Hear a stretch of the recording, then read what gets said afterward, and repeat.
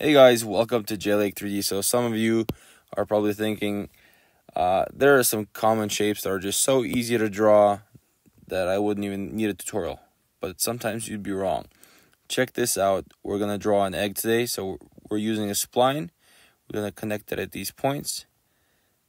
And here we have an egg. This is the fastest way that I have found to do it. And if you don't like the way this egg looks, you can always adjust it and make it as interesting as you want. So splines are interesting like that, but just so you know, we're going to take this one step further. If you remember Kinder Egg Surprise, before they ruined the toy, remember they had the little toy inside that's like in a ovalish rectangular shape. That was cool. I loved those when I was a kid.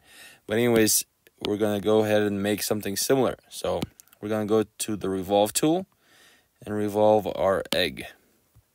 Now, what we can do from the start is tools and shell our egg. So we can go in and let's do 4 millimeters. And to prove that it's shelled, we can go to section view, and it is a shelled egg.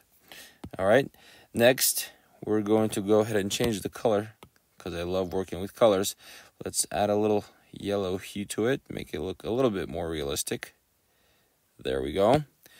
And what we want to do is cut it approximately, I wouldn't say in half.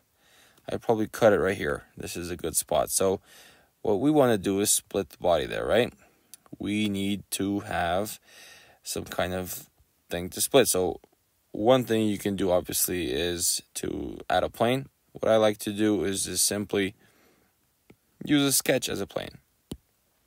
So this is not going to be in any Shapr tutorials, but this is what I do. And we rotate that sketch by 90 degrees, if I can get that.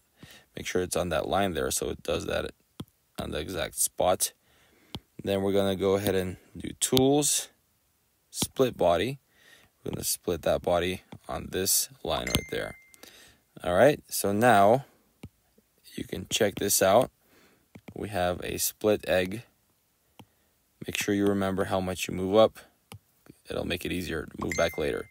All right, so now we have an egg that we can add a surprise. And another thing that another person asked was, how do I fill an egg? For example, if you have something here that you want to add, but not all the way to the bottom, right? So to fill an egg, you simply go and you sketch a rectangle bigger than the object. You go ahead and use the move tool to move it out of the way here, so it's not in the center, and that makes our work twice as much. We make a new body, and then we simply tools, subtract from the rectangle, the egg, and then delete the outside part, and we have our fill. All right, that's just so you know. So for example, we want this egg to close. We can tools offset, and if you've watched my 3D printable box tutorial, this will make a lot of sense. So this is 4 millimeters. Let's do 2 here. Then we're going to extrude this by 2 millimeters and fillet this edge by 1. All right. Next, we're going to go ahead and get that egg, lower it back by the 40 millimeters we had in the beginning. Then tools, subtract from the bottom egg, this top egg where we drew that lip, right? So again, let's do 40 and hide our sketches so you can see better. And as you can see, we now have this inner lip, and sometimes you might get an artifact like this because the egg was smaller, right? So we can go ahead and replace the face since moving it didn't work.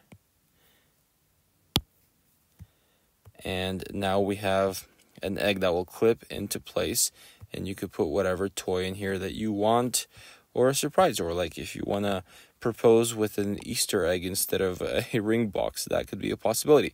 So hope you guys learned something. Don't forget to like, share, and subscribe. And I'm going to change this color to guess which color I'm going to choose. All right.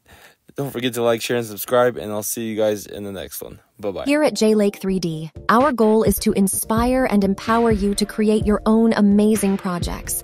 Please support our work so that we can keep doing it. Don't forget to like, share, and subscribe to see more.